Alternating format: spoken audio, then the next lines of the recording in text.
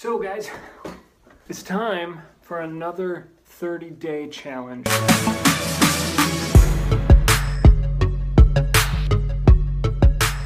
If you weren't around for the first one, that's what got me started doing videos.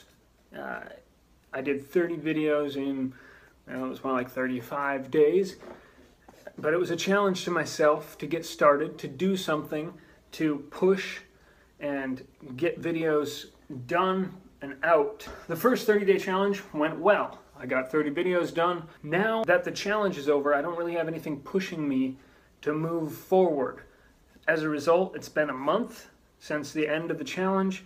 I've done 2 videos so far. At that rate, that puts me at about a year and a half before I make another 30 videos. The point is, it's time to get back into another challenge, set some more deadlines, and learn some more stuff. This time I want you to get involved. Here, let me show you how that works. These are the rules. This is requirement number 1. You're working with your iPhone. You cannot use any other equipment. Requirement number 2, publish every day for 30 days. That's a terrible calendar. See the calendar? And the last requirement is that it needs to be between 1 and 2 minutes long.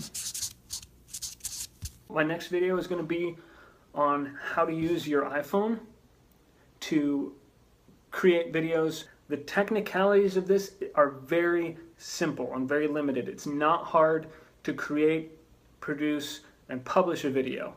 What's hard is to do the work. I'll show you how it's done. It's your job to do it.